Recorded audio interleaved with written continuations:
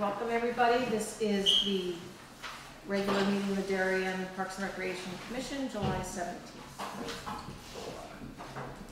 First, I would like to introduce and welcome our new commission members.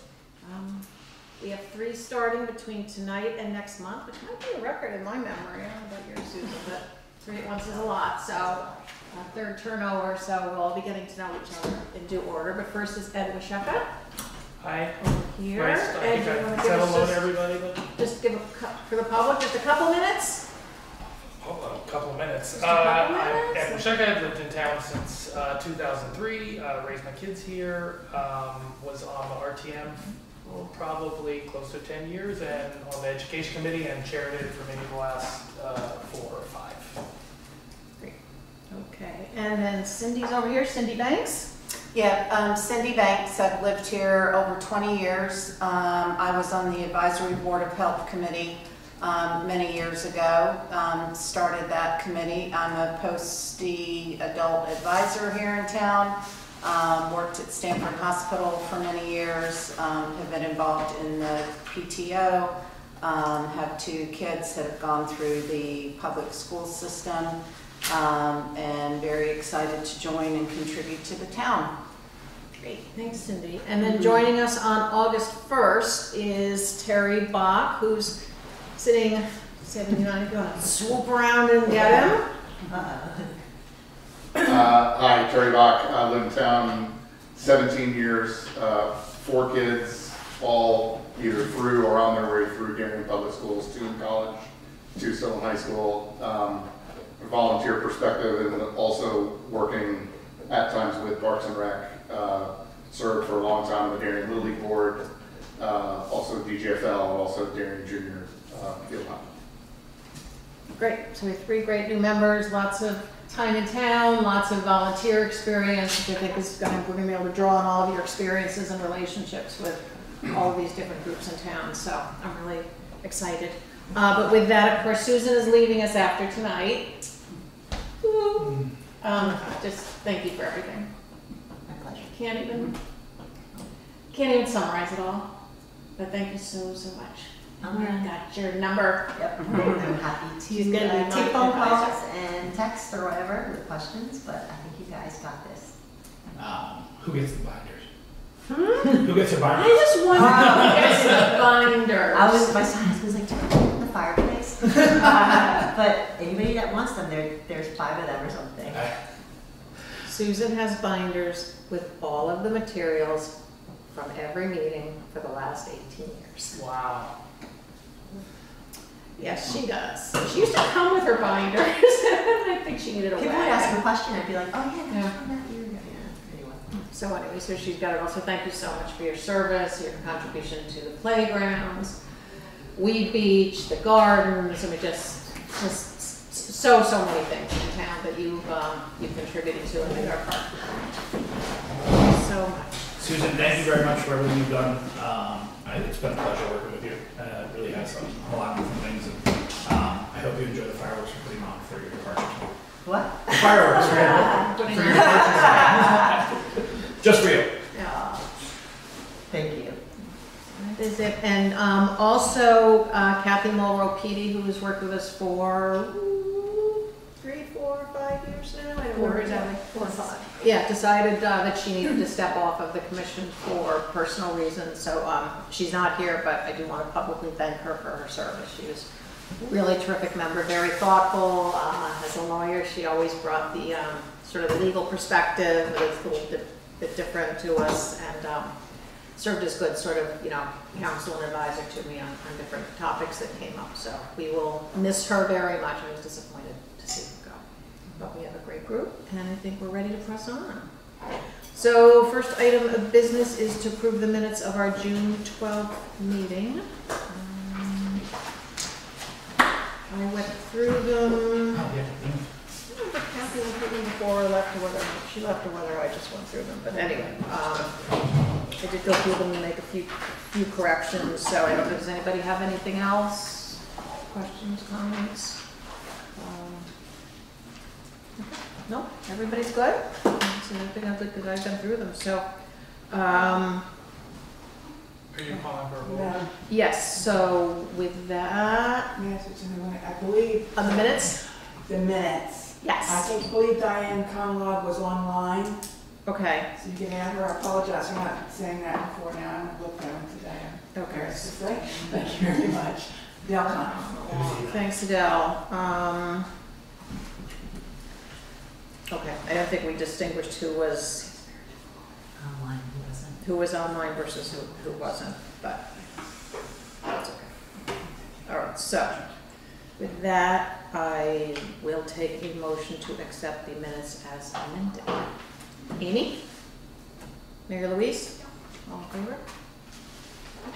I wasn't there, but I abstained. Okay, I'm gonna. okay. Okay, good. Okay. So it's 5-0.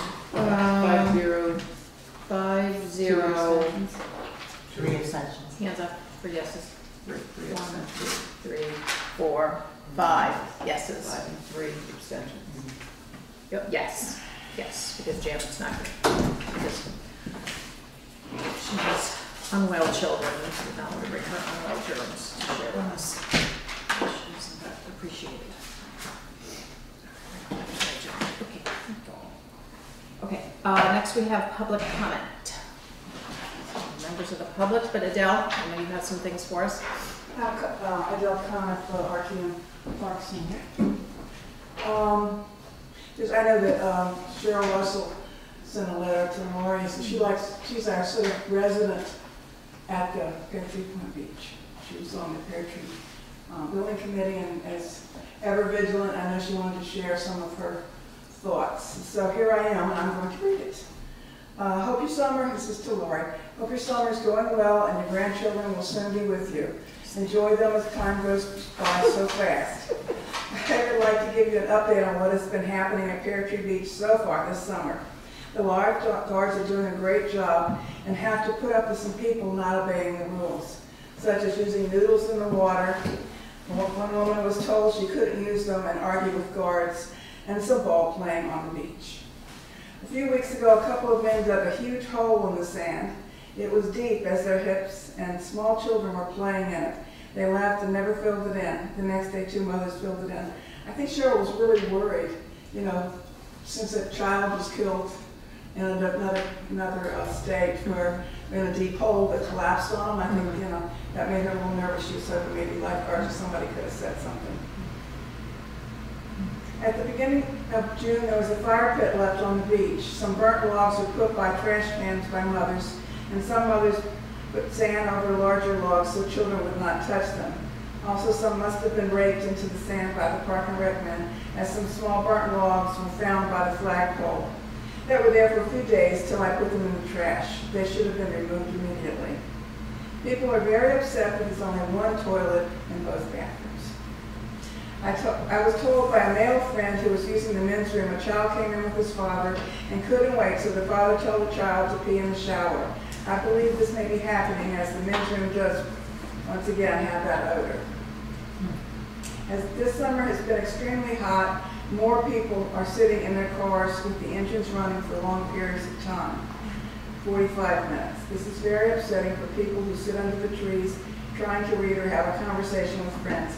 Engine running is against Connecticut law. Without signs, I cannot ask people to turn off their cars. Please put up a couple of these signs so people can enjoy the beach. People are entering the beach without stickers, mostly on weekends. I'm not sure if they're paying, as I haven't seen the paper on the dashboards.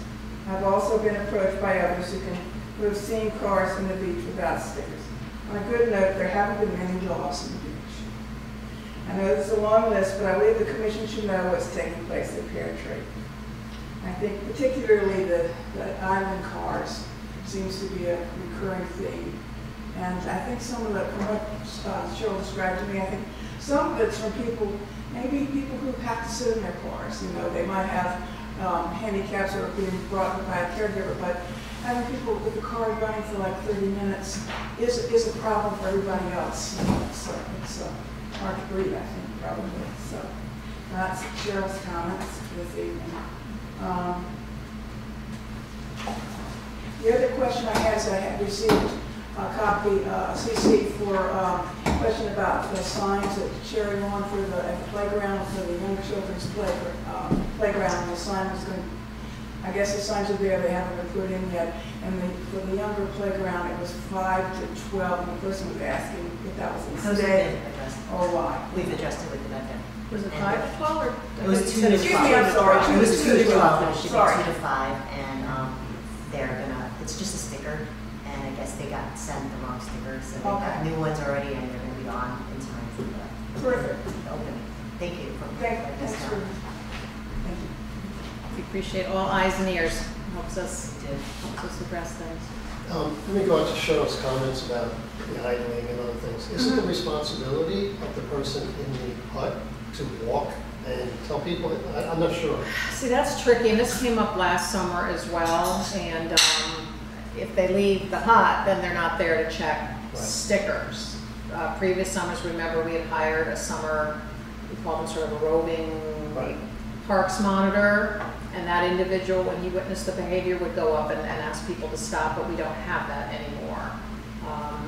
Yes, Ed? Look, I'm new, so I know it's tempting to sort of respond to whatever, but should our role as a commission be to, most of what was in that letter really seemed like it should really go to the Parks and Rec department. I mean, it just seems to me we should be looking at policy and things like that and like kind of leaving to the implementation of it to not us. I don't know if that's actually true, but. Well, yeah, Jen and the staff would implement it, but we certainly like to discuss the issues, know what's happening in the parks. Sometimes we find out about activities which end up in us making an update to our rules because we realize that our rules don't specifically address a behavior or activities that we don't. I'll stay as long as you guys want. I just kind of think there's something to be said for, you know, taking our responsibility at a higher level, more strategic, and leaving the operations to the staff.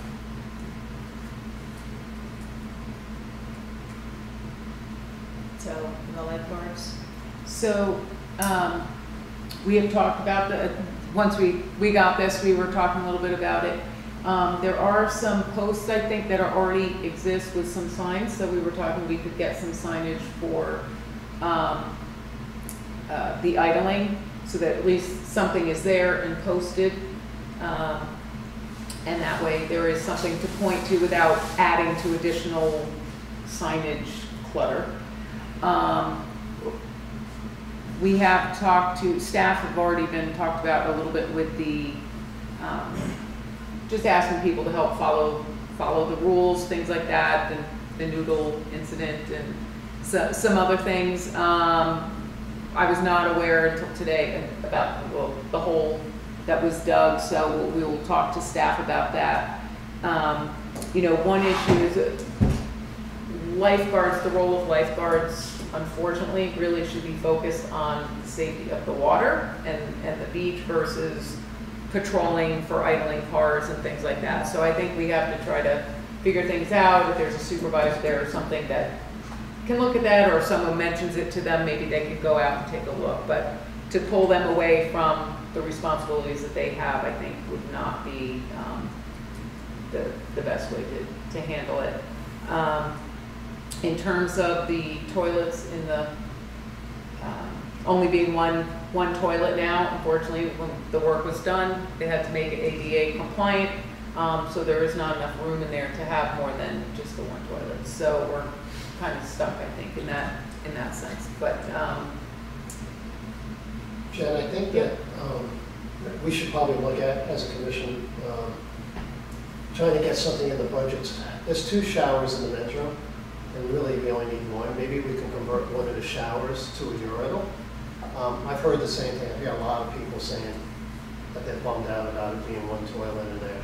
And so I don't know. I mean, since there's 2 showers in there, we have 1 outside. Maybe we only need 1 in the men's room, and we can convert 1 to a urinal. But we could look at what the cost would be to do something like that in the future. yep, certainly.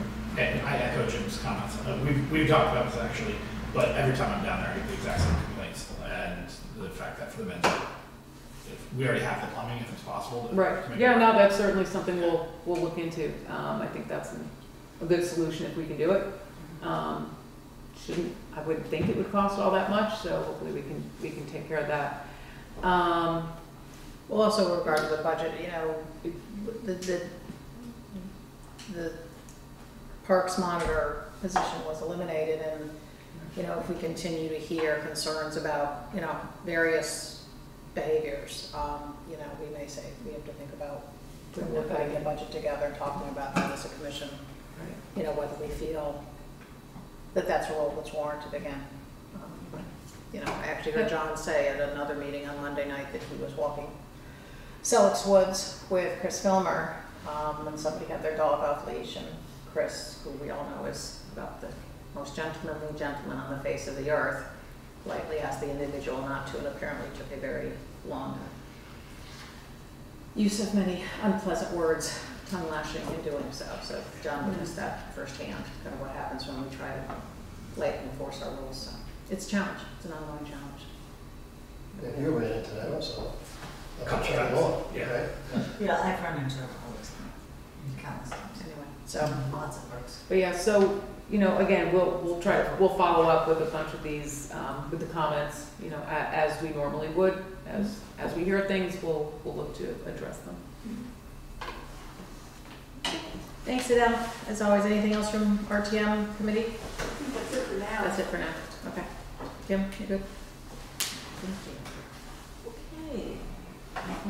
Next item is election of secretary.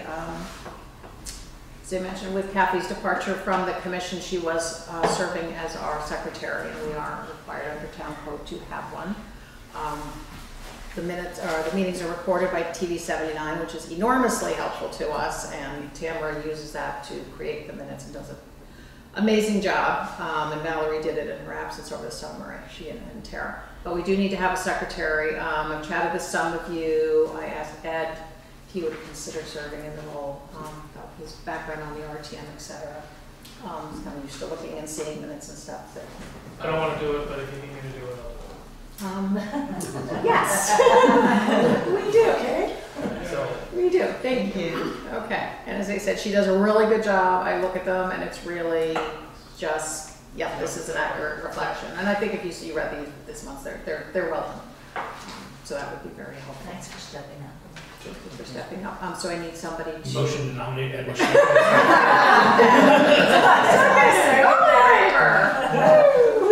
There we go. Welcome aboard. Congratulations. Congratulations. Thank you so much. Okay. So we got the vote. Yeah, I think that was. Is it unanimous? Yeah. Oh, okay. it was enthusiastically unanimous. That would be with 2 hands.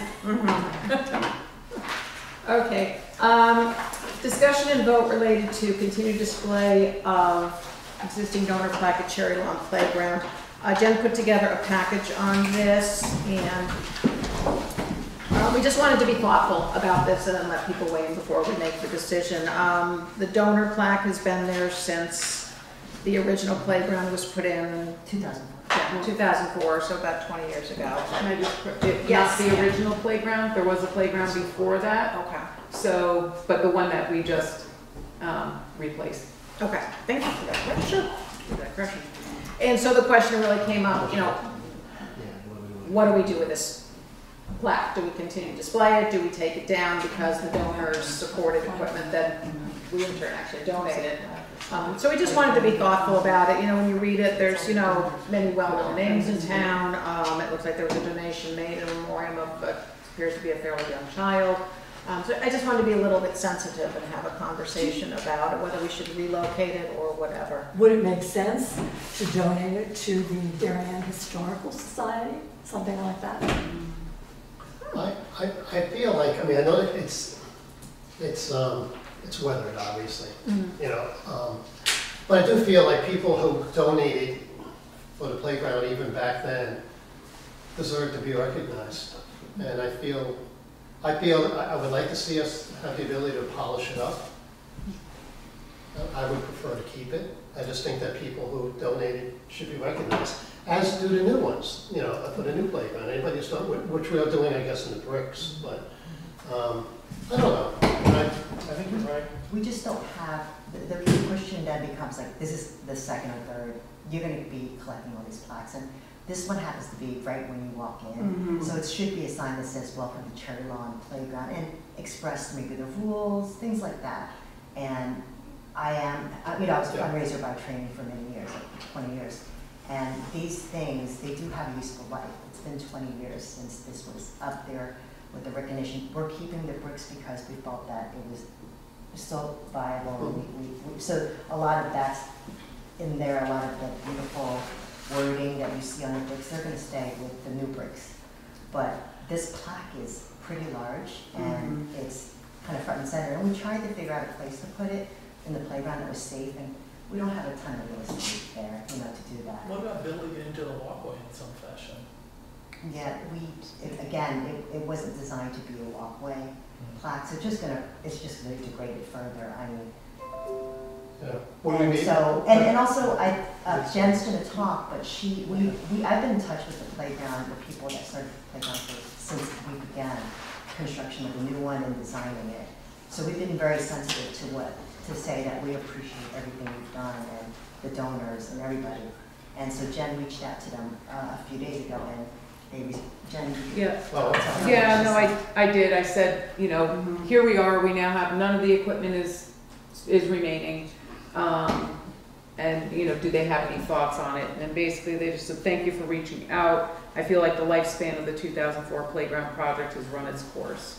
And basically, it was a little bit confusing then, so I had to ask for confirmation, but they said, yes, I just want to make sure I'm clear on what you wrote. I think you're saying that you are okay with removing the sign altogether, is that correct? And they wrote back, yes. It's 2 of the 4 co-chairs of the fundraiser. So they both agreed that it's kind of like, it's run its course and it was time and we should remove it. Some of the people people still live in Darien that are on this plaque, Yeah. so I don't know how the other people would feel. There's a stone marker where when I first moved here, I'm marking how long I've been here, the original Nature Center, which used to be the Cherry Lawn School, and there's a stone with the plaque there. I don't know if these could be moved over there. I know they're very large, is the issue. It is large. And then we have to put it on another piece. Yeah. I guess the commission going forward should consider just making sure that, it's communicated to the donors that it is a useful life thing, and that doesn't mean you're there forever.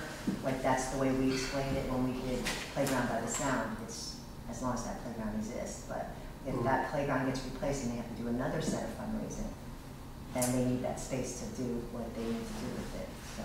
What about if we were taking it down for now, just to go through this next phase, but with a view that we were gonna find a place for it?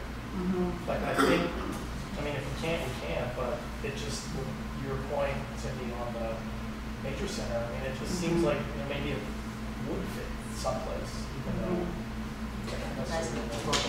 I just think the first side has to be, first of all, the funding for the playground is entirely different, and also you have the bricks are the donors, so you have them recognized. And I think going forward, just looking at ways to recognize gifts, but just it's hard when you start putting something like that as your welcome sign. I wasn't here when that was done, that was before my time, and when we did Playground by the Sound, we purposely set it into the ground so that people wouldn't be like, oh, you have to pay, I had to give a lot of money to have this happen. It's just more unobtrusive and more, not. Yeah. No, I just, I understand exactly where you're coming from. So I would like to find another home for it. It doesn't have to be front and center. Front and center, I agree, we should have a nice, beautiful sign that says Cherry Lawn Playground. Everything is new, it should be new sign. It would be nice to find another home. At McGuan, we still have the names of the folks on the plaques. They're still up there. We recognize Father McGuan as well as all the donators. People donated going back to when it was built. And we've done some renovations there. Certainly we didn't put as much work as we have at Cherry Lawn with everything being brand new. But I just have a thing about, we're a small town, people put money up. I think it's fair that they get recognized. And especially, the Zangarillos or the Sports Shop or the Campbells that brings in, who really have built their businesses here. They were the big donators here. I just think it's nice to kind of recognize. But if we can find another home for it, great. But I don't think it needs to be front and center. I just have another thought. So this is on metal, and I know when the town did the 200th anniversary, there were historical markers put up around the town. I don't know if these could somehow be mounted on like a metal pole or something. This And is you- one it's big really plaque. big. That's So could this you size. take this, I know, could you take this off and remount it? Just, it doesn't even have to have the Darien, just put this somewhere. I think that's what the thought is. I mean, Yeah, they're yeah. looking for a spot, but honestly, if you look at the sign, it's so weathered now. Yeah. Even from, it's gonna be hard to figure out, like, you're gonna have to restore it and do all these other things. I think But I feel like in this case also, like, you guys can, let's just worry about replacing that sign, and why don't you do some research, Jen, when you get the chance to find a home for it, but keep it in the office in a safe place Yeah. until, you know, you guys identify another location. And, but first we'll get a sign that, welcome to Cherry Lawn Playground, whatever you want to say, thank you, the year it was built, and information about the ages of the different places. So, yeah, that- One other thought, the senior center, they have a workshop. I don't know if perhaps some gentlemen at the senior center would be interested in taking this on and have it, that would be number one, ownership for them, but I know they work on bikes, they do all kind of mechanical things, so you could use some resources here in town to, you know, redo this perhaps, and it would be pride on their end as well. Or perhaps there's another organization in town that would be interested in doing this. Chris, your thoughts? Yes, I would say that the discussion and the motion I would make would be that we as a commission decide to take it down, replace that, or keep that beautiful real estate so that Jen and our team can have something that's big and gorgeous by the time we open, which is weeks away. Yeah. Something that either is just big and beautiful, that's welcome to Cherry Lawn Playground, or welcome to Cherry Lawn Playground, also with different age groups, so it's big and bold and everyone can see it, because this is some great real estate for us to use. So I would make the motion right now that as a commission, we just vote that we're going to bring this down and replace it with another sign, and we can all discuss further on where the plaque could go. Mary Louise, I like your idea of the Historical Society, I like the idea of refurbishing, but I believe that that could be a discussion at another time. So for right now, I would like to just make a motion that as a commission, we agree that we will be removing that and replacing it with a new welcome to Cherry Lawn Playground Park, or Cherry Lawn Park Playground. Like the other parks, because every park Yeah. has one, and it's consistent, the size, everything's the same, and this is the only one that has a donor plaque. Yep. You know, so. So I totally agree with Chris. I also am looking toward Jim, and I think he's got a really good perspective too. I think we should use this real estate for a welcome. But I do think we should keep it somewhere in the park, and I would like to add to that motion that we do so actually, and not just have it kind of disappear, or maybe we'll do this, or maybe we'll do that. Perhaps you could put it on the back side, across from the basketball court, or someplace back there. But I do think that unless my other thought was there an agreement with the donors? Was You know, there? Jen did research that. So, Why we went back to the people that organized the fundraiser. and so they said there was no agreement. And they said they were okay with, you know, because it's You know, already, which I it's think is part an of important, the, I think that's an important perspective. And we could have, in theory, taken away the bricks too, because in theory, that recognition is also, you know, but we did it because we wanted to use the walkway and extend it, and we kept it, it was in good condition. Yeah, I You know, just want to honor the people who gave, and I'm a little sensitive about just like sending it off to my third, and that should be like considered pretty carefully. Does the monuments group have any? Jen can look that up. But I agree with Chris, we should probably just move it and then she can do Jen, the do you know follow-up. if the monuments, we actually have a Monuments and ceremonies, I don't think they would get involved with Everything this. would be involved, yes. So they don't have any kind of rules associated with this sort of thing? No, I actually read the rules recently because we got the conversation, we had to update the bench program, and I read the rules, and no, it doesn't really. Okay, so I guess It it doesn't sounds really like touch we on don't it. have an agreement with them, and the head of this the fundraisers who did it before say it's fine to take it down. And we all agree that it should, well, most of us, I guess everybody agrees we should use this real estate for a welcome. So I guess we're just being sentimental towards those people who did donate. I think it's nice to honor them, but Yeah. doesn't seem to have, But if you think of their. we don't seem to have any obligation to them. Sorry, so you made a motion. Pardon me, so my motion, And was it seconded or? No. it was not, she was trying to amend it. I was rather- trying to amend yeah. it, but now I'm talking through it and I'm not sure we have to. So now you're seconding. Yeah. So you're fine, we just say the removal of the existing donor plaque from the Cherry Lawn Playground location, period. And that's, Yeah. That's my motion. I guess that seems, Jim, does that work for you? Well, I thought we were gonna have, and we would discuss where it would be placed. Where am I going? But that's not part of the I don't motion. think we can resolve that this evening. But should that be part of the motion? Well, how about I'll second Chris's motion Okay, And then as he's made it. okay. And now we're in discussion, if I remember my Robert's Rules of Order. And it would certainly seem to me that whether it's a motion or not, we could agree that the intention for the department that's gonna take it down is, it'll come back in a later discussion. See if we can find a good solution Because to. I think that would, Yeah, you that's know, fine. meet what you and I both agree with, but allow us to Sure. move forward. Seems reasonable. Okay, you seconded, I'm in favor. Okay, in favor? Yes. Opposed? Opposed, no? Okay, that's good. Okay, excellent. All right, well, I'm glad we did that because I know I was feeling, Yeah, I I just want to don't honor like them if they did it, but I think we're trying to do it early. And you Okay. have every finance. So next is update from our different advisory groups. Mary Louise, you're on for invasives and then the garden. Okay.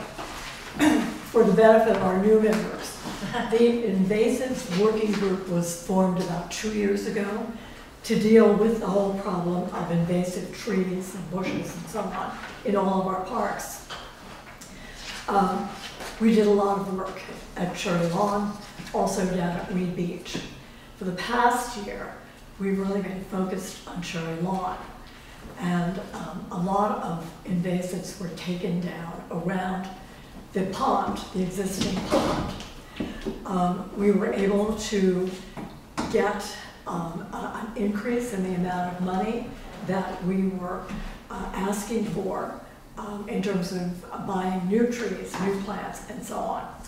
This was moving along, and EPC said, whoa, you gotta stop. We want a visual plan for exactly where everything is going to go.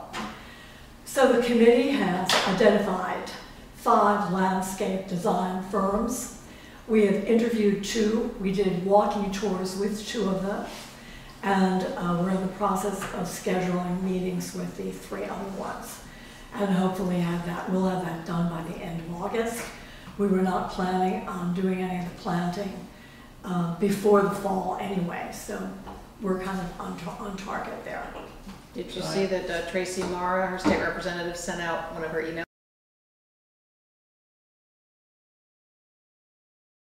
Blasts about the spotted lanternfly. Yes, and unfortunately, I killed 3 on my patio, so this is a first. Do you know what we're talking about? No, I mean, the invasives, yes, But spotted these- lanternfly. Spotted Yeah. lantern. I mean, I've read about it, but no, you don't need to tell me about it. Yeah, well, it's here. But I'm assuming, yeah, it's in Cherry Lawn, or whether it's in Cherry Lawn, or Everywhere. exactly, yeah. And unfortunately, this particular bug makes its home in the tree of heaven, which is all over the place. And then they proceed to devour all of our native trees, maples, oaks, all the trees we love. So we had taken down 35 tree of heavens last year, and then discovered that it was not sufficient, that you literally take them down. You have to really destroy them. And in doing the research, we are all against using pesticides, herbicides, and so on. But the only way to get rid of the specific tree is to make a cut and then literally paint one of these herbicides on it and then it goes down and kills the roots. If you don't do that, even if you cut it down, it sends out roots everywhere, and you end up with 5 or 10 more trees when you had only one before. So it's really, it's insidious. So we're trying to deal with that as well. I did contact the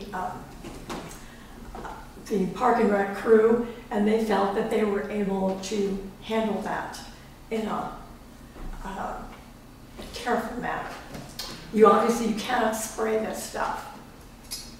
I was gonna ask for ballpark purposes, so how much are we spending on what we have to spend on the study for the EPC?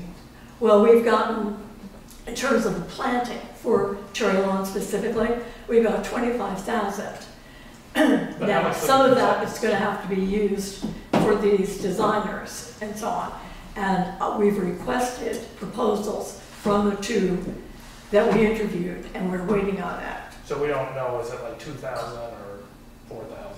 No, but I'd say probably in the 4 to 5 In that range. category, yeah. So that's moving And we ahead. can't do that ourselves. Pardon? We can't do that for EPC ourselves. No, no, the EPC definitely wants a professional group to come in and do that. It's wetlands, that's why. It's all wetlands and there's special plants that need to be planted in that area. But what was in there before were It these was- invasives? it was A lot of invasives. invasives grown And there was over. no plan for the invasives, but they just grew there. They just kept on growing. They took over and. I get it, I mean, but you get the iron here, right? Yeah, I know. Like, Some invasives could have been planted. I mean, Like- Sean at the Gardner Center has done a lot of educational work for us. He's held special meetings with us, and many of the plants that are now considered invasives, he said, we used to sell these here. They were our biggest sellers, and they were imported, and people thought they were nice plants and just didn't understand what was going to happen with them. I noticed a lot in town, people interchangeably use the term non-native and invasive, and they're not necessarily equivalent. Non-native, you can have a perfectly lovely non-native that is not an invasive species. Invasives tend to be non-native. But so some of these things could have been purposely planted 20 years ago. Trees of heaven were very popular because they grew very quickly, so And- that's why and you see so many along the they're- highways and such. They're really, it's a beautiful tree as a mature tree. It is the original, the tree grows in Brooklyn, the novel. That was the tree. If you go around New York and you see a parking lot with 2 inches of dirt, you will see one of these trees coming out. They're everywhere. And when you pull off one of the exits here, they're on either side. They're all over the place. It's a major, major problem, which is not Also unique because to us. it attracts the lanternfly, the Smiles lanternfly, that's the That's- Yeah, yes. So we're trying to deal with this as best we can. It's probably going to take a much bigger investment as we go further, but this is what we have to deal with at the moment. So moving on to Cherry Lawn. sorry, when you say bigger investment, like, we'll have to get more money from the town to Probably, yes. do this? And Stanford, I believe, has committed somewhere in the neighborhood of $250,000 to this problem. New Canaan is doing, I think, somewhere in the They're spending neighborhood. 6 figures to hire consultants to Yeah. study their invasive issue. Yeah, We've used town residents with subject matter expertise, so people who are master gardeners, et cetera. It really just helped seems us. like we have a lot of other things to do. We do, but But you- many of our trees were at risk of dying, Right. and tree canopy loss is major.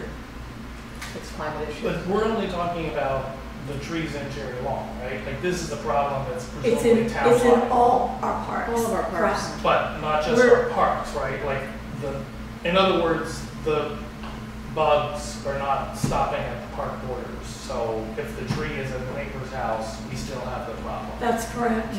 Yeah, it's all over town property. So we're, in addition And to, private property. Yeah, everywhere. So I guess I'm not trying to understand, like, are we just bailing out the ocean with the tin cup here? no, we're also conducting an educational campaign as best we can. We're working with the Land Trust and Pollinator Pathways to get the message out. We have 2 master gardeners on our committee. They did a whole series of meetings over the month of June at the library, where they were passing out literature describing what these bushes and trees were and advising homeowners how they could get rid of it. We had a meeting at the Gardner Center in March to talk about invasives and how to get rid of them and what you can plant in their place. So again, this is, you can't do it all overnight, but we've started. So to Ed's point, I mean, I think the other side of it would be to make sure we continue to talk to Board of Education as well, right? I mean, because the 5 elementary schools, UMS and Darien High School, you can find the same invasives, right? Yep. So I don't know how much we get to cross and work with them, but I will say I have seen our invasives committee also reach out to private individuals. Perfect example is right here on the corner. No, I take it back. Pear Tree Point. Pear Tree Point. Pear Tree Point. There was a massive tree that happened on a private individual lot right there. We were able to discuss with them. They removed it. So I mean, it's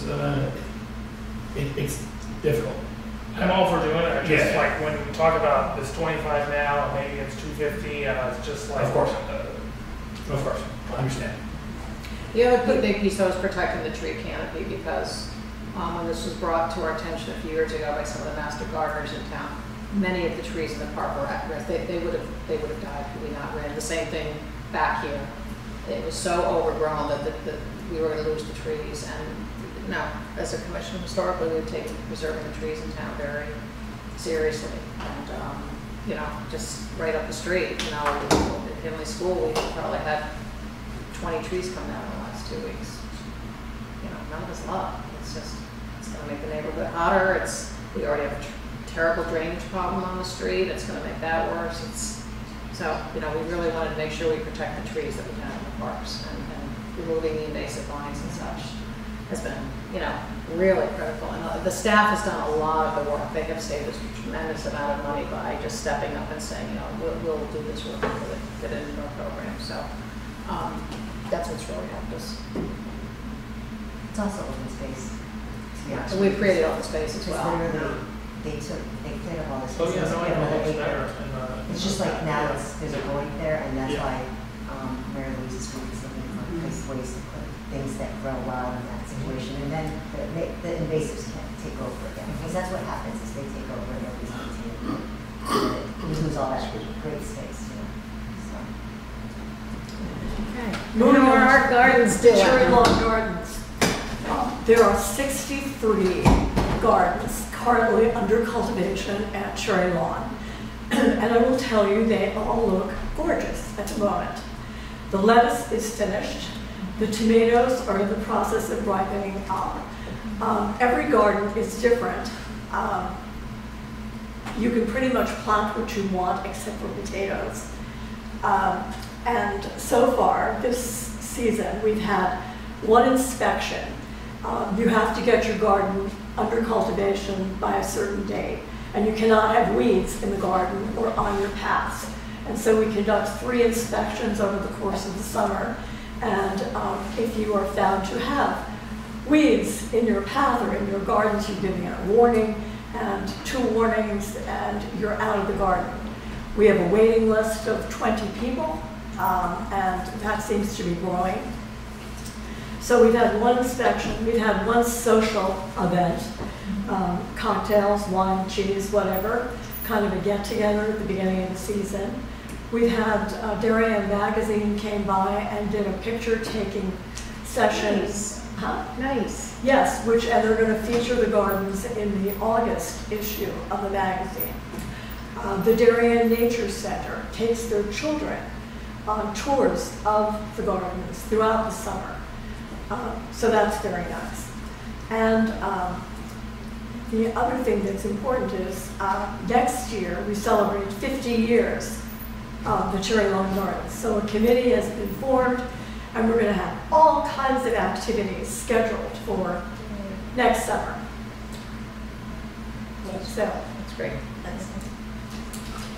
So far, everybody's taking care of their gardens, don't yes, there was only one person who was cited for having weeds and Weeds in the pathway. back corner lot.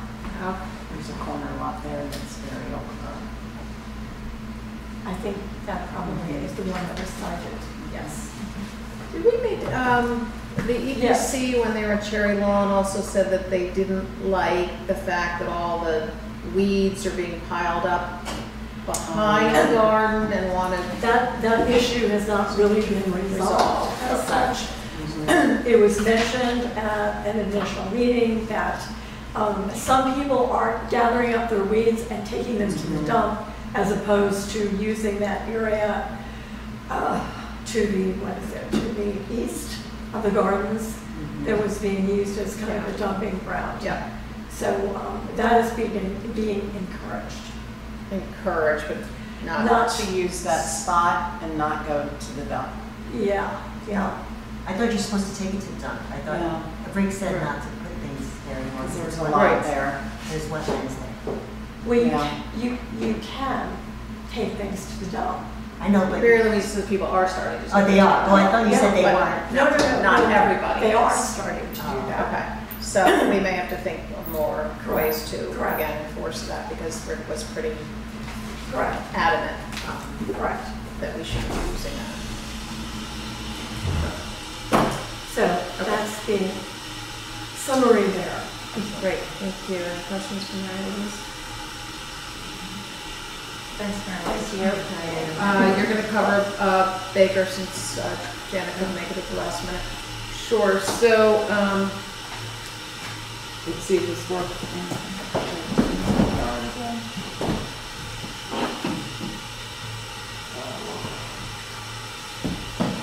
So, there was a Zoom meeting on, July 9th.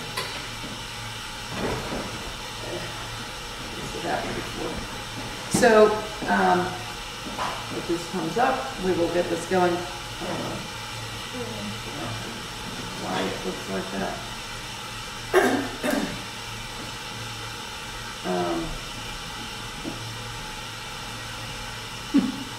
It's like completely enlarged. There we go.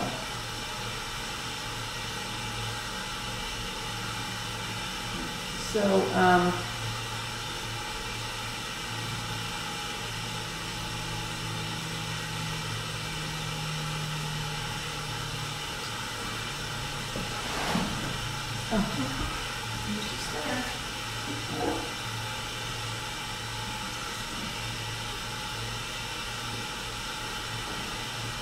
sorry. A little archaic, so it takes its time. So, hard to see, but I can't, if I blow it up more, it doesn't come up.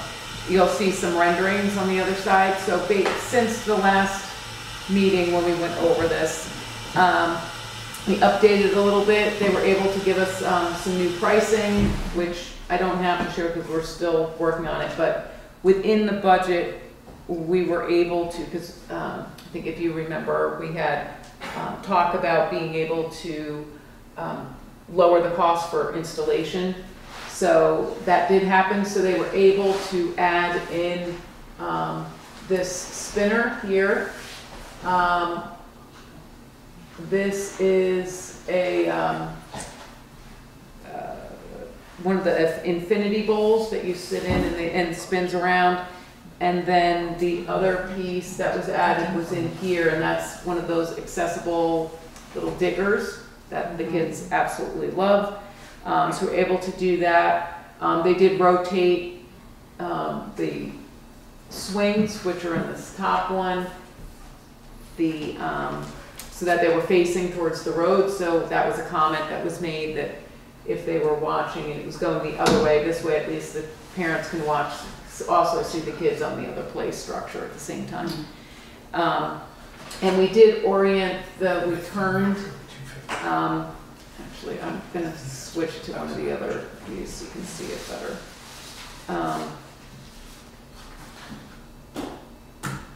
What was in our budget for the cost? 161,000. Okay, thank you. So, well, I think it was 150 when I was looking at the budget. It was 150, and then they did an extra 11,000 for the swing The set. swing set we never installed. So, I want this one. So, basically what you can, So when I was here, yes. So part of what we did too, I had a conversation with MRC, Mike from MRC, just to get a better understanding of where we were with this project. If you recall, part of our conversation was about accessibility. So one of the things that we did with this is we kind of rotated this. So I believe this piece here is what's considered the transfer station. So we switched it because it was on the far side. This way it's closer to the entranceway when we come in.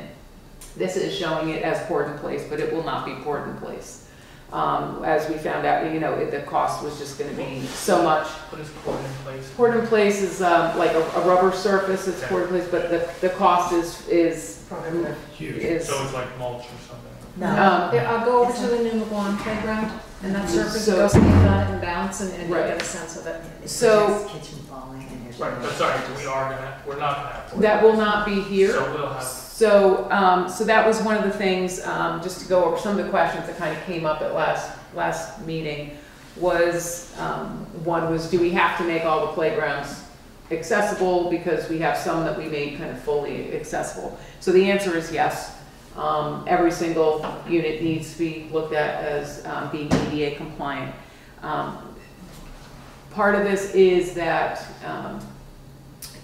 while the wood chips, the engineered wood fiber is technically compliant, reality-wise, it really is not accessible for people in wheelchairs or that have stability issues.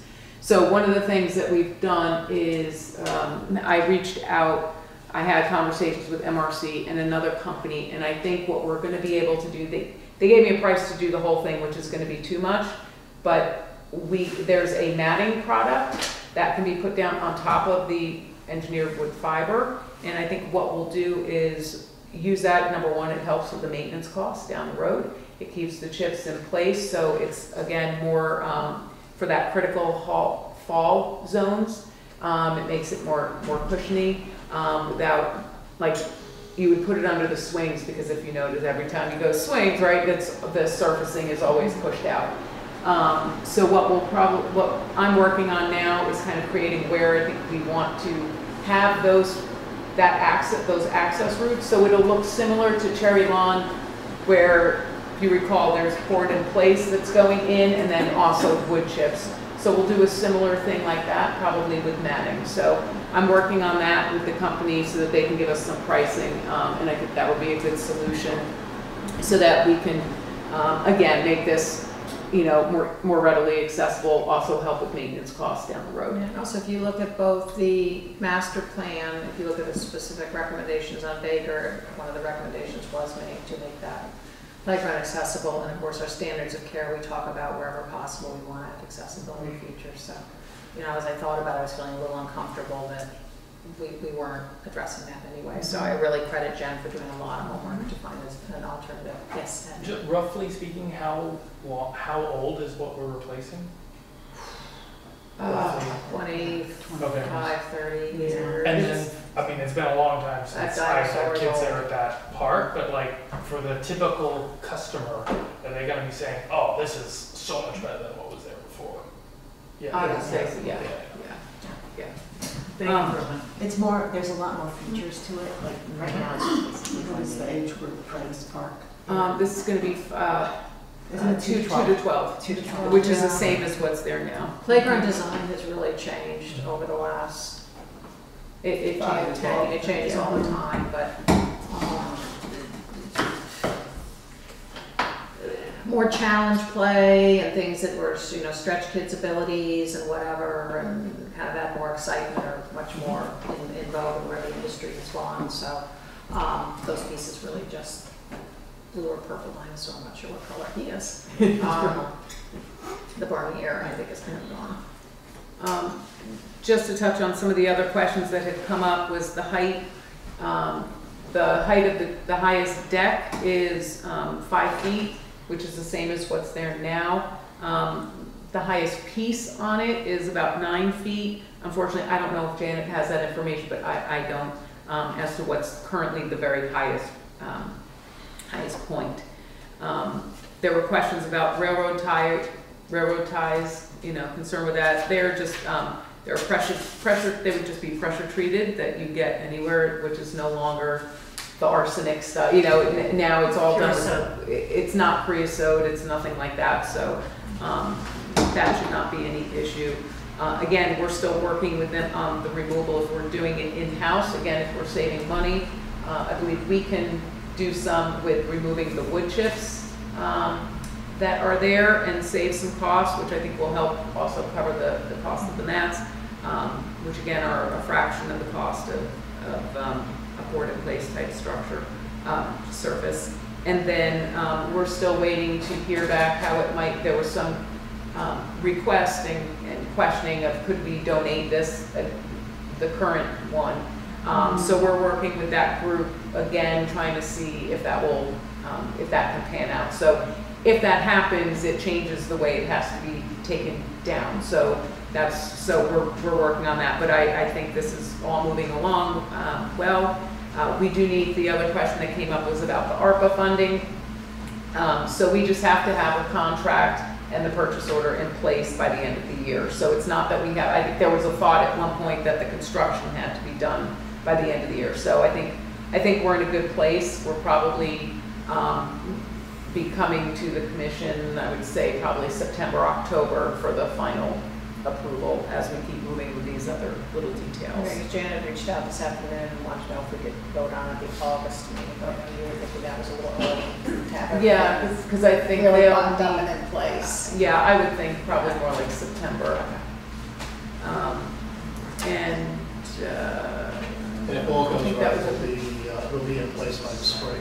I think the thought would be to do a spring build. So again, we could take it down over the winter time, depending on what the weather's like. And I mean, if it's not being donated, we can do it easy, knock down, take it out, quick and easy. Otherwise, it's got to be, every bolt has to be undone and marked and tagged, and that will not fall on us.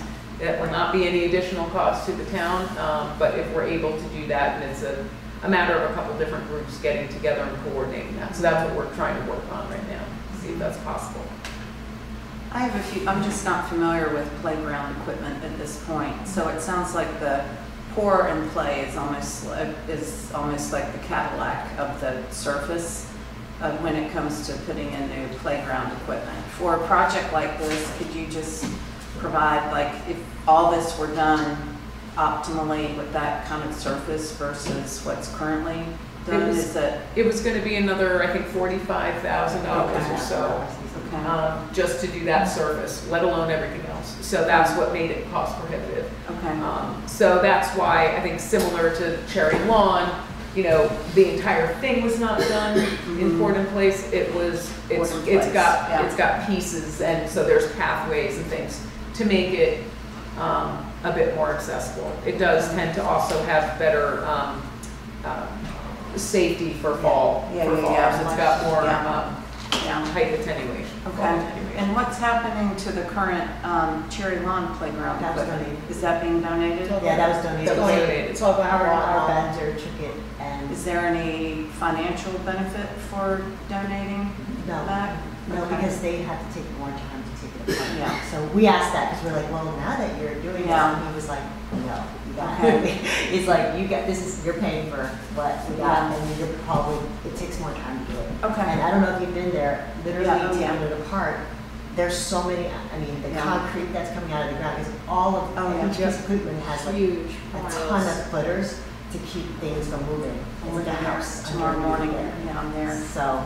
Yeah, so all that Days a week. concrete Yeah. has to be chipped off, it's got to be, you know, removed, labeled, everything's labeled and everything, so they know how to put it back together. So something that could come down in a day or two will take probably a couple weeks to do, so. Okay. It'll Thanks. definitely make the program, the project longer. Yeah. So, The spot right there by where the springs are, I know that's higher up. Is that really even like that? That looks really like a large flat area. It's pretty even, I know, Because I remember it being a little slopey. it was a little Oh, slopey. yeah. There's a Yeah. little bit, but I think from what Janet said, you know, for them to do the earthwork, to do it, They're gonna do it, it's though. minimal. I believe that's all part of it, yeah. And also, like, they talk a lot about, you know, there's so many trees to get there. Are they being pretty careful with, like, once they bring that equipment in? Because when you look at the stuff that's going on at Cherry Lawn, you know, they have to put all the skirting and stuff. And there's a lot more trees at Baker. So I guess Mike can work on that, just to Yeah. be aware of. Yeah, no, Because that was why we were hoping that they didn't do the fence first, because we felt like the fence along the street would give them an entry, so they wouldn't have to go Okay, through the oh my trees. God. But they did the fence before, they should have waited. That's what we asked them to do at our last meeting, and they. it was No, I okay. think we checked, we checked, and we were told it was okay to go ahead with the fence. Yeah, it's easier to get that way than to go through those trees that are old, trees that are intertwined. That's why we wanted that avenue to kind of, you know, it's easier. Anyway, and it's also a post and rail fence, and we didn't realize it was going to be a post and rail fence when we had it installed. That was the other thing. Susan, it's a little hard to hear you. Oh, no, we were talking about the fencing. Is, you know, like, remember we had that meeting where we talked about waiting on the fencing because maybe that was another way for them to get to the playground and install it? I don't know if you remember, it was one of the Yeah, meetings. yeah. And then, No, we do.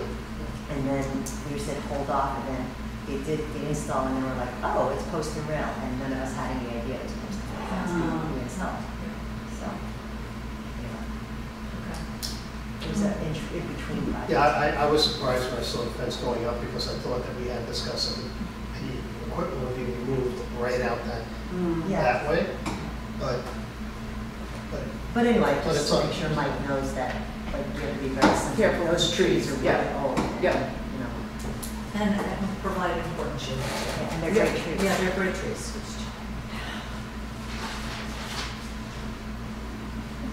And then we had talked about for next year's budget, possibly looking at adding a sidewalk that comes from the Right. parking lot to connect to the playground, which would add For the additional accessibility as well. But we don't have the budget. We don't have the money to do it with this, as part of this, so we would look to do that. Any other questions on the progress of Baker? That's our third playground. We had ARPA funding for 3 playgrounds, and this is the last of the 3. Jennifer, do you have the other side views? Yeah, if I, I was like, we just want to plan on it. I know. I can't wait to play in Shannon. Chris is like great at testing out new playgrounds. The daughter. That's how I got So good. You want to be the first. I heard that new slide at Cherry Lawn is good. We've been there twice a week, just keep looking at it. Yeah, isn't it amazing? Oh, it looks great, doesn't it? I love the tree. It looks very Yeah. The slanted saucers at the top.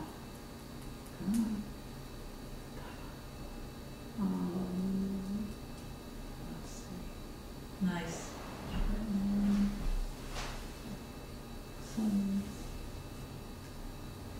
It doesn't appear to look any higher than the dinosaur. It doesn't. Later in No. the house. Nah. Nah, it's gonna That's be good. good. This vendor is more.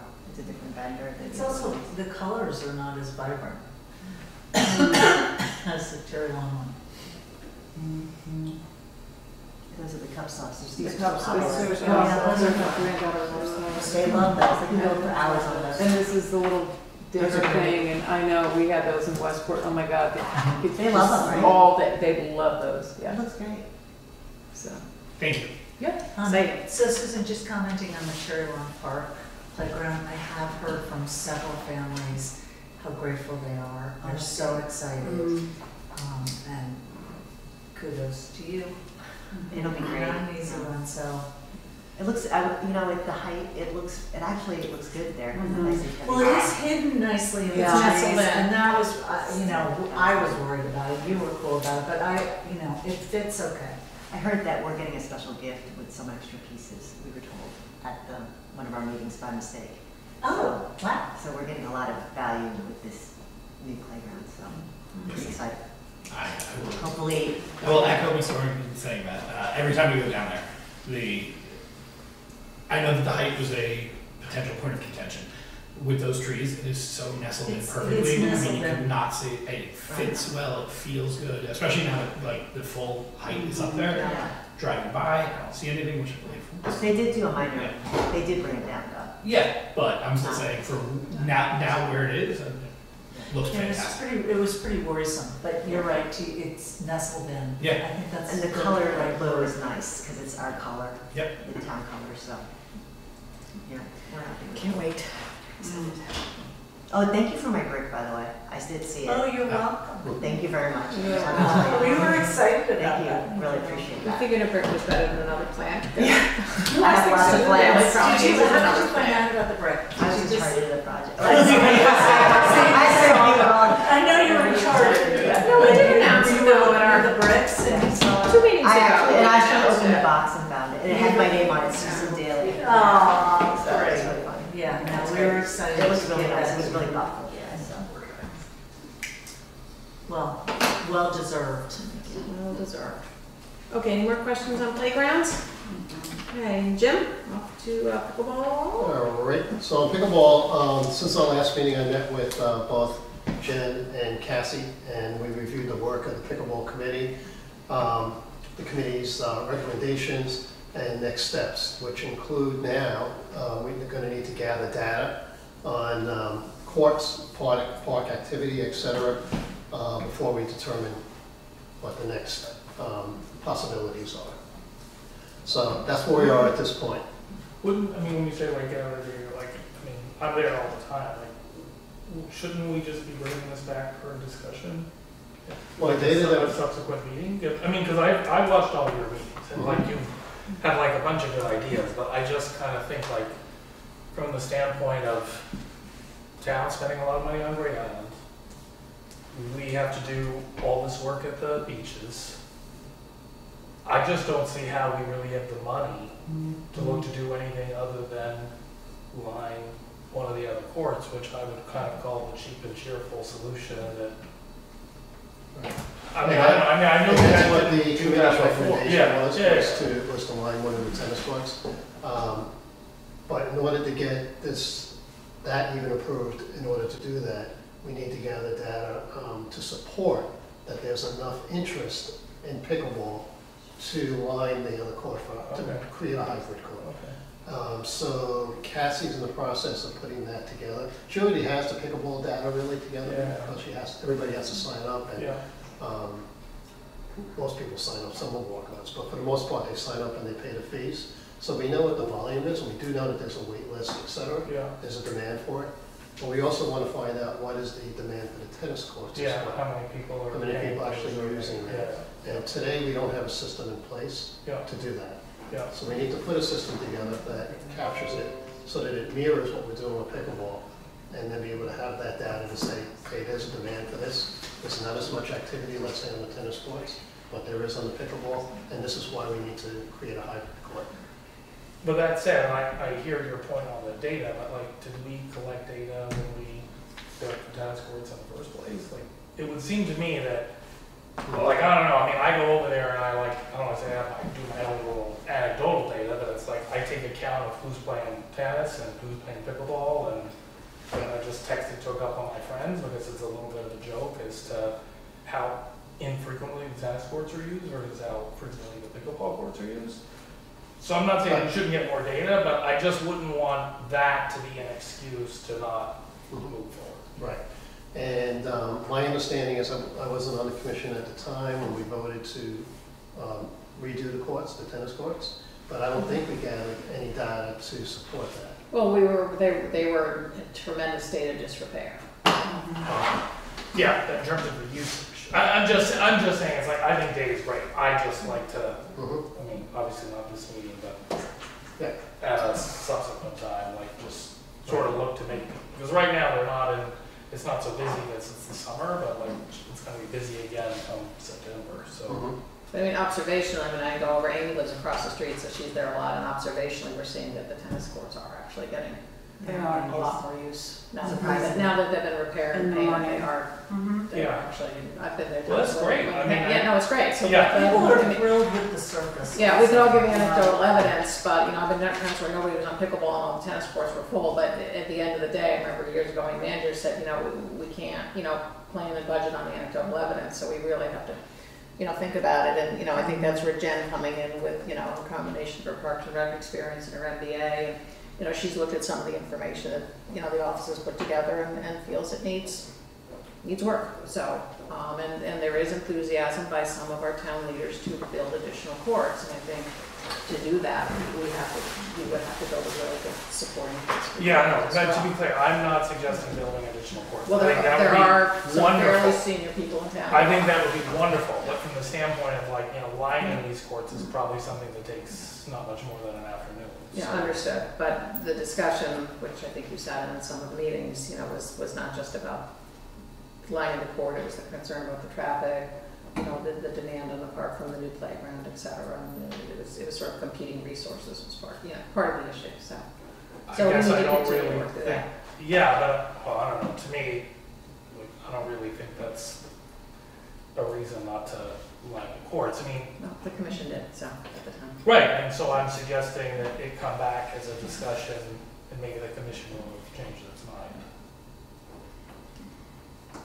Well, let's see what Jim finds out. I think having some good data etiquette in just in general is always helpful for us, and Yeah, unfortunately, Jen, correct me if I'm wrong, but unfortunately, we won't have the data on time for this season, right? It would have to be for 2025 at this point. Right, I mean- If I heard Cassie correctly. Yeah, I mean, what we would be giving you now, I mean, by the time we compile it, this season would be done in terms to be able to implement anything. Right, Pickleball so season it's doesn't just really too end. early. They're out there, Well, they're out there 12 months of a year. They're shoveling snow off on. I mean, for the summer, you know, like the Yeah. summertime would be, but I think it's also, it Guys, was, guys, We're the commission. guys, I think it's also important to see how tennis fares and, you know, to give that a little bit of time as we are seeing more usage happening so that we can properly allocate or collect that data as well. So we're looking at a couple different ways to also maybe go beyond just what's there to be able, you know, just what's in our database, but maybe ways to be able to track usage a little bit. I'm happy to volunteer some afternoons, just go over there with the clipper. If that's helpful. The congestion study, I know we've talked about it several times, where are we with that? no, because it was removed from the budget. By the Board of Finance. What's the congestion study for? We had asked for some money to have professionals do a traffic and parking, et cetera, analysis for us to do that, to get a handle of what the activity in the park is, as well as possibly recommend if there's ways that the roadway could be redesigned to make the flow of traffic better. That first L curve is Yeah. considered I to be think very people stop dangerous there. because people stop there. You know, we've got children playing Little League, we have soccer players, we have the nature center, we have the gardeners who say they can't park, dog walkers, and we really wanted to look at is there a better way to lay out the traffic flow, but unfortunately, the money was removed from the budget. Yeah, we have, like, I know the Nature Center has a traffic director in the mornings. They drop off, they stop everybody stops so they can make that turnout, so that they have people stop. So they do that every day during their season. Which is fine, but that's not something that I don't think as a commission thought that was gonna, that level of activity was gonna happen at one time. You know, 'cause basically it's pretty hard to get to the park then, especially even with no playground traffic, and it was hard to get in. So how did you guys plan for traffic congestion with the playground? Well, it If was there was existing. no study, It was existing. Playground was existing, so we didn't. think it was gonna be any different? Point of order, Jim, do you have anything else on pickleball? Because I feel like we're sort of starting to go everywhere. If there's no more on pickleball, I suggest we move to the director's report.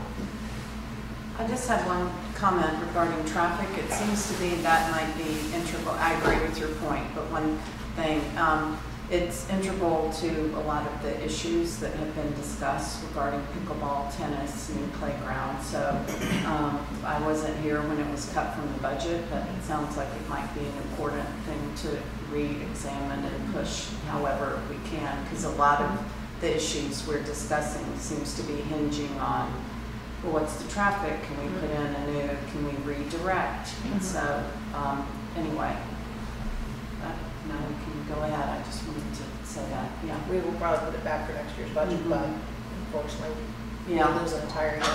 Yeah. Yep. Okay, Jen? Well, hopefully you read my little report, again, trying to kind of consolidate a little bit for you. So just a couple of main things. Weed Beach, Meadow and Trail. So since our last meeting, staff did clear up some of the debris and stumps and kind of rough graded and seeded the area. Unfortunately, the weather has not been great.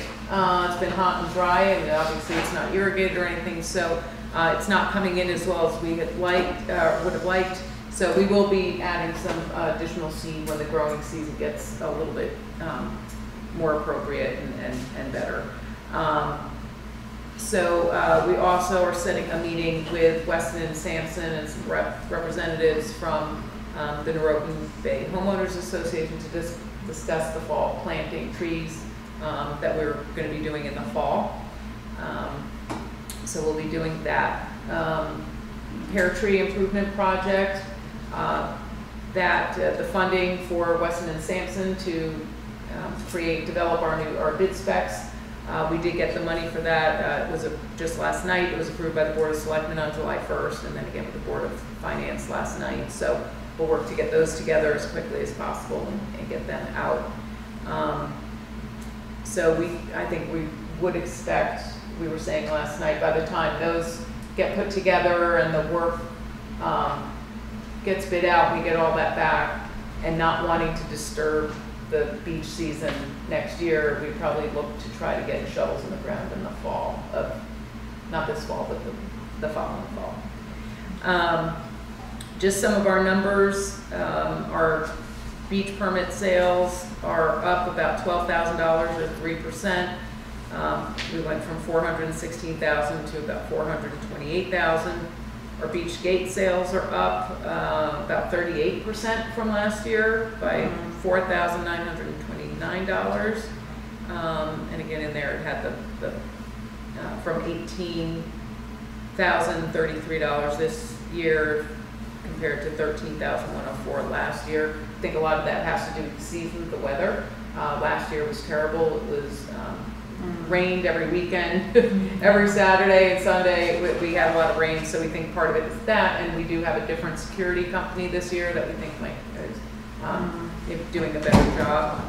And then our summer program registration, number of participants that we have in there, not necessarily unique participants, but just registrations, are up about 12%, so we're up about 186.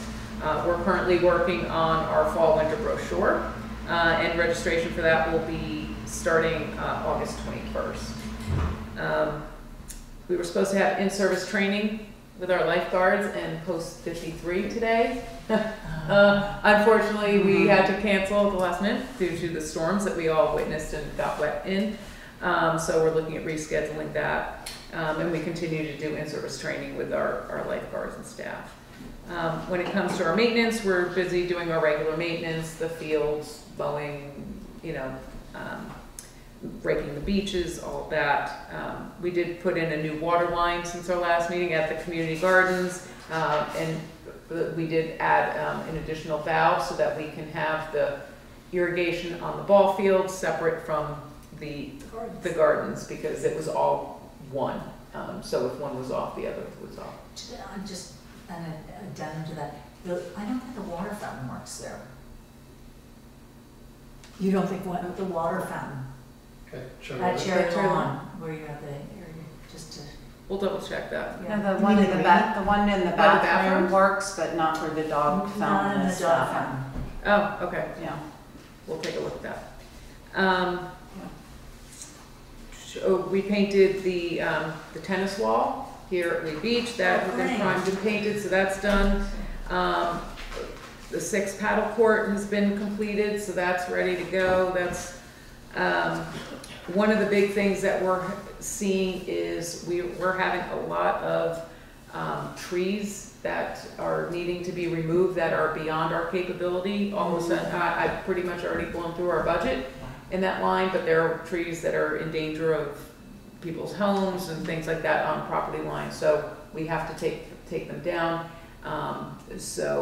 That are either dead or diseased, so or damaged. We had a big one come down in Tilly Park in one of the storms. A whole half of the leader came off, but then when you looked, it was completely rotted inside. So that's something that we're dealing with. It's apparently very. I was like, how do we have?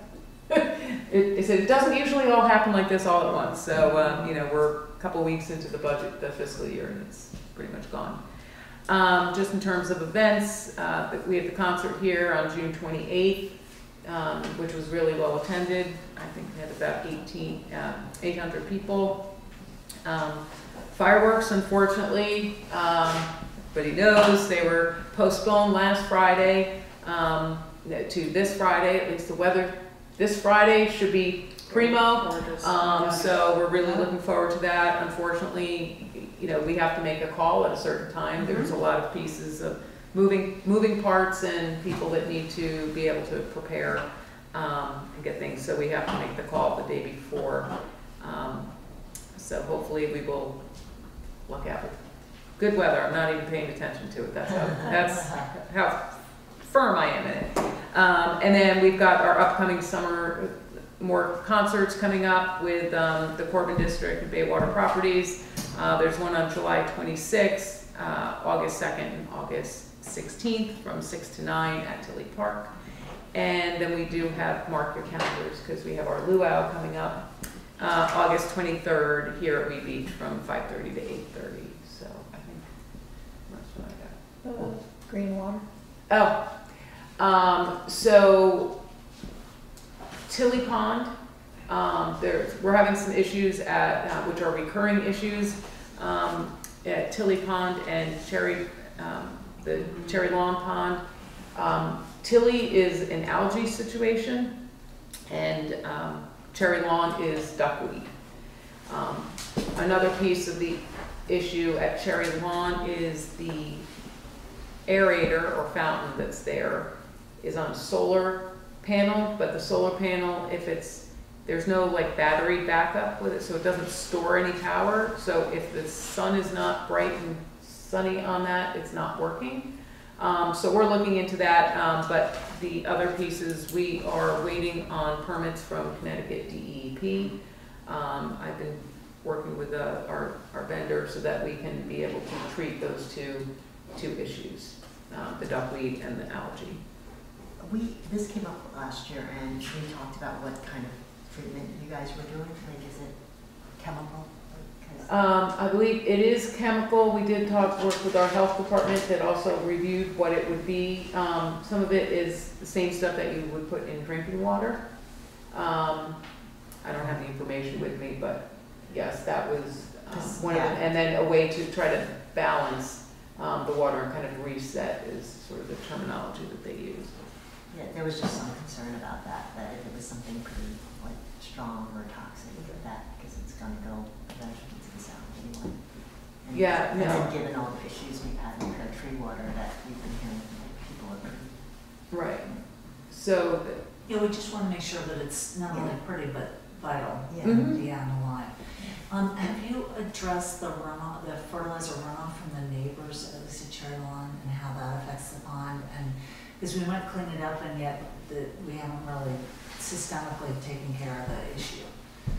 Right. Well, I'm not sure, and I would have to get a little bit more information from them on. Again, there are two different issues. Yeah. So, Cherry Lawn, in terms of the duckweed, if that's caused by the nutrient, what's happening with the algae at Tilly is definitely the nutrient load. So it's all the runoff. I've been told that is actually fed by all the catch basins. So that's what's filling that water. So clearly it's runoff from homes, streets, everything. So that's what's happening there. So I don't know, so I'd have to do some more, get some more information Well, that would be on great. that, if that helped, if that is part of what's causing the duckweed to Let's hope it isn't. flourish. Obviously. And again, I think hopefully the aerator, if we can maybe change that so that it's working on a more continual basis, if that helps with the flow. Well, maybe a bigger Permits from problem. CTD to do this. To do anything, Okay. yes, we need the permits. It may be a bigger problem than just having enough sun, because I was down there and it was super sunny and it wasn't running. Okay. So, So, yeah, we'll double check. I think it's intermittent. When I was there on Saturday, it was. So oh, it was running? It was Okay, running, good. yeah. It's, it's bizarre, I mean, we were there one day and it seemed sunny out, it seemed bright, Yeah, but it but wasn't. it wasn't running, and then all of a sudden, I guess the clouds just enough moved, and then all of a sudden it came up, Clicked and in. then it kind of went back off Yeah. again. So it's, I don't really understand What it, about so we're our having to do a little look.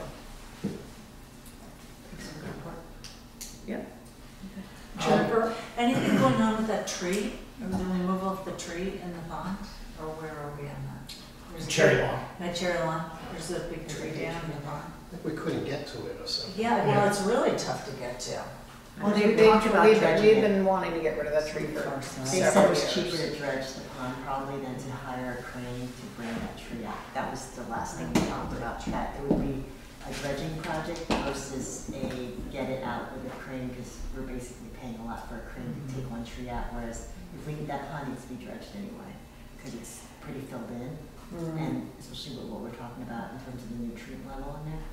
So, I thought we also had a discussion last summer about access through neighbor's property where we have Yeah. to bring a backhoe through that way and to actually pull the whole thing out too. So neither one is, I think dredging is. Well, that's all wetlands back there too. Yeah. yeah, We're gonna have to exactly. get it It's- done. yeah.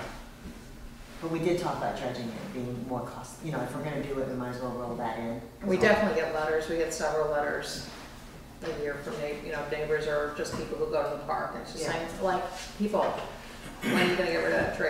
Right. So, And Jennifer, do we have a estimated time for the opening of the Cherry Lawn Playground?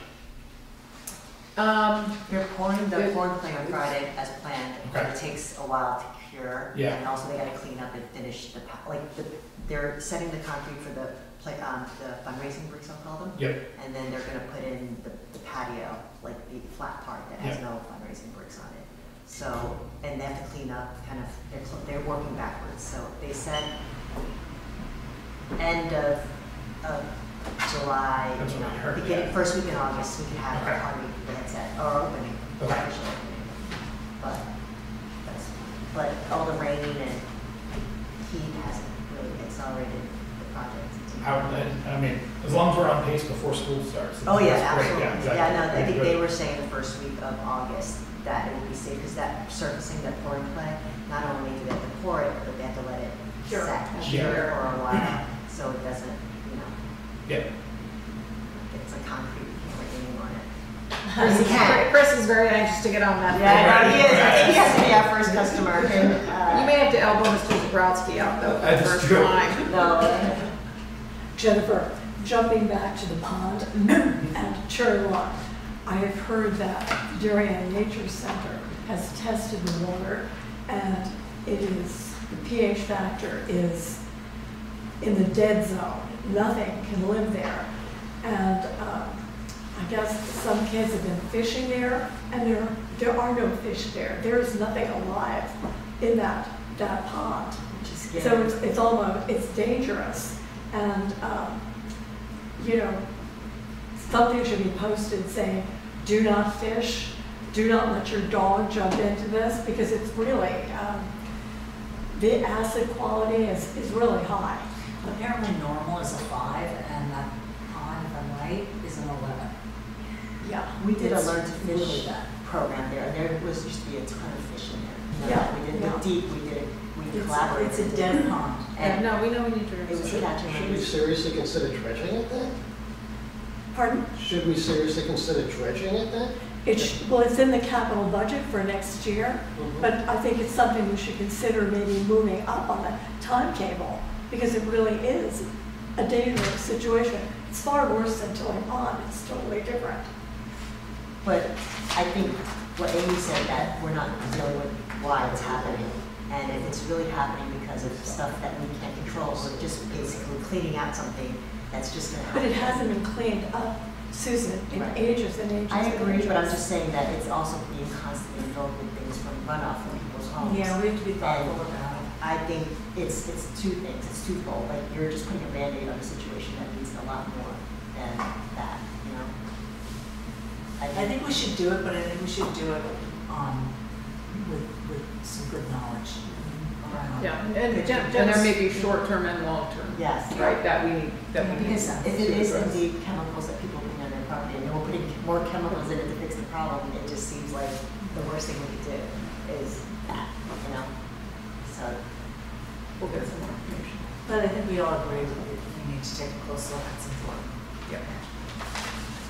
Thank you for your help. Any Hey, other Jen, questions for Jim? I just have two quick ones, really quick. When we take a tree down, do we plant a new one? Is that our policy? Is that our policy? Oh.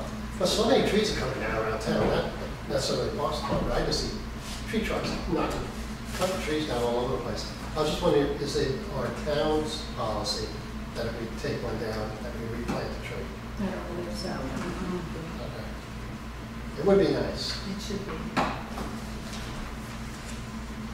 When they did the tree giveaway, remember, after Yeah. the Eversource, but they were little Yeah. teeny So we need to plant real trees. guys, yeah. Well, we did a bunch at Cherry Lawn, when was that, Amy, 2 falls ago? Yeah, but that's like, Yeah, no, I know. Yeah. And we had the tree conservancy in town, which I don't think They're it was gone. sustainable, but when we did, they planted trees around. yeah, the tree conservancy doesn't exist anymore, so Right. it's really too bad. Norwalk is just they got gold funding. standard. Well, they got funding. Yeah. Well, because They got funding, yeah. But they also had the problem, that's why they were with the funding, Their trees. because they were in the dirt there. And so They were what? they made the case because they did have no tree canopy. Right. That's how they got Right, funding. they're the worst tree canopy in the state. Yeah, so that's how they got They funding. had huge funding, and they're really being smart about it. My second question was that it appears, according to the map, that we have 300 more stickers, meaning 300 more cars signed up to use our beaches this year, which is significant, I mean, compared to previous years. And that's without many of the residential projects being completed yet in town that are still under construction. So in the next couple of years, we're going to have, if this keeps going on, a couple of hundred, and another 100, and another couple of hundred. We only have so much space for our beaches and parks. We should probably address it sooner before it becomes the issue. I don't know what we do. They're working I don't know what we do. I know, But, seriously. you know, Double decker. yeah, Double decker. Yeah. so, Yeah, no, I mean, well, you guys have all heard me talk about, you know, the 400 new apartments, which now may be another couple hundred, so it's absolutely going to be something we have to be very mindful of as we think about the parks, and as you've heard me say, I'm probably sick of it, these are people who don't have backyards, so where are they going to go? They're going to the They're parks. also building by Nelson's. Yeah, that's what I said, yeah. Do we track the number of days where the shack has to close the beach because there are no spaces? Is that easy enough? It's only happened, it happened once during the pandemic, and it was Yeah. for a few hours. So like, that may be like a good indicator Right. that we could easily If that track. started happening, yes. Yeah, if that were to Yeah, start so far, it has not. I've definitely been down here sometimes when it was Mhm. quite full, the night of the Russ, whatever their name was, band. Yeah. We were pretty full, but it was a perfect night, that was an awesome band, it was a really, really great event. But I don't know that anybody got turned away from that event. I know nothing, so. We're not there, but all these apartments are online yet, and that's what's got me concerned, is as more and more of these apartments come on. Folks, you know, are really looking for the open space and the picnic areas that they don't have. Okay. Jim, to your point, there is a strategic plan, a master plan for the Parks and Rec, and that was written in 2017, and it's for 10 years. So that will be coming up shortly for, we'll have to revise that. Yeah. And the baseline for that is a demographic review of the town, and it's changed tremendously since 2017. So that will pinpoint where the spikes are in terms of age and concentration of population. So that would be very important, to your point, to consider on a going forward basis. But that will come up very shortly when that will have to be relooked at, and we'll probably have to hire an entity to come redo that. That will be a very important working document to go from. That'll determine the resources that we have. Yeah. Great.